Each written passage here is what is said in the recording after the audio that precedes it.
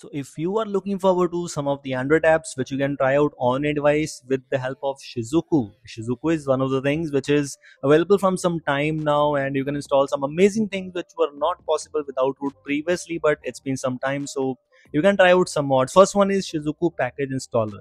For example, if you have a split APK file which is APKs, APKM, so on, you usually install a SAI app or some other things, but with the help of this app, with the help of this one, you can install those apps directly on your device, which is so good. Another one in this list is Shapkey. I shared this app on my other channel with you. So basically, if you want to increase battery backup on your device by simply force stopping all the apps in the background, this might be the thing. Quite simple interface. Simply open the app, select the apps you don't want to run in the background, choose them, select, and done. Very simple process, but it is actually quite useful in many scenarios which you can go and explore. Next one in this list is a shell U. For example, you do not have PC, but you want to apply some of the commands, ADB shell commands, and you need an app for that. That will not work in Termux, by the way. So you can install this A shell U app on a device. It already has a lot of commands. If you are into Android, if you want to install, if you want to try out some commands on a device without using PC, then this might be a very useful thing for you. And of course, it works without root. You just need Shizuku. You have the option to use with root also, but without Shizuku, it's good because we are talking about some apps which supports Shizuku. Another one which I shared with you some time ago, that is this is now Kanta, and it is also updated. It's been a long time since the last, when I tried this app, but it's updated to the latest Android version also. It supports the latest Android version. Right now, while making this video, it even supports Android 16, so it's good. So for example, if you have a lot of Android apps available, especially even if you have installed a custom ROM, it has a lot of bloatware. So, or if your device is not rooted, you are using OnePlus, iQOO, whatever you are using, you have a lot of pre-installed apps and you want to uninstall them, but you cannot because your device is not rooted. With the help of Shizuku, you can do so with the help of Kanta. It works good. Of course, it has minor disadvantages too, but it's quite okay because it works without root, so you can compromise with some of the things, which is absolutely fine. Another one in this list is Amarok, and it is actually one of my favorite Android apps of a long time. How this works: you have the option to use with root, without root, Dizuku, so on, but we are going to use with Shizuku. What this does is, for example, if you want to hide some files, you can do so. If you want to hide some apps, you can do so. Many options are here, and even you have the option to customize the things, how you want to hide those apps, how you want to hide those files, folders, and many more things. You just have to install this app, grant Shizuku permission, and explore the things, the options which this app is giving you. There are a lot of options available for you to customize, to configure, and yes, this is one of my favorite apps, even with the latest Android version or even in 2025. The next one in this list is related to Shizu tools. And by the way, in case if you are using Shizuku and if it is not working for you in the latest Android version, you do not have to install it from the Google Play Store because Play Store version is not working fine. You can install the APK which is given below, so then it will work for you. And sometimes some apps does not give the Shizuku permission automatically, so you have to grant them manually by moving into Shizuku app.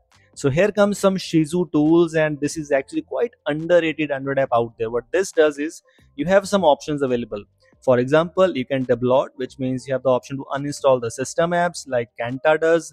It also has this local shell, so you can also choose this for running ADB commands and so on, Soundmaster and so on. There are a lot of apps, there are a lot of tools already available in this one app, and this is actually so good.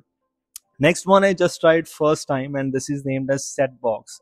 Simply grant the Shizuku permission and go to repository. There are some options available. For example, wireless ADB. So you have this simple module to enable wireless ADB. This is a very basic thing. This is having a lot of tools. So just enable this thing, grant all the required permissions, and done. And this is a basically set of tools, having a lot of tools available which you can go and explore them. There are some other options available which I will tell you later on, maybe in the next video, a specific dedicated video on this app. If you need it, make sure to comment below. I'll try to make a specific video on this Android app, what this does and how the things are working. But this supports Shizuku, so definitely you can go and explore that. Next one is we have this quick tile settings. So you have some options whenever you install this app for the first time. There are some options. You have to click grant using Shizuku and done. There are also options available for ADB and so on, but it actually works. So in this case, after granting the permissions, you have some options available. This is basically, I mean, if you want private, if you are using private DNS and you want to control it directly from the quick setting tiles, you have enabled the USB debugging, you want to control it from the quick setting tiles. All these options are available directly with the help of this app, and this also works without root, just with the help of Shizuku. So yes, this is also quite underrated. If you install this app on your device, you will get to know more about this one, because this is actually so good. Another one in this list is, of course, it's not been updated from some time, but it works still quite good. I'm talking about LS Patch. And if you want to patch some Android apps, for example, if you want to integrate a module in an Android app, and yes, it actually works good. I tried with Snapchat, I tried with Instagram, it still works good even with the latest Android version. Process might be changed. For some of the apps, it might be different. For some of the apps, it might be different, but it works good. I just made a video on my other channel also while using LS Post, while using LS Patch without root, of course. You have the option to add chat GPT, I mean keyboard GPT module directly in your keyboard, and it works actually so good. It has a lot of other options too, which you can go and explore, of course. There are a lot of options available for you. The next one in this list is install with options. This is also one of the apps which might be useful. How and why? Because it brings you many things. For example, if you want to bypass a low target SDK, you can do so, which means the app is not compatible with your Android version. You can bypass that.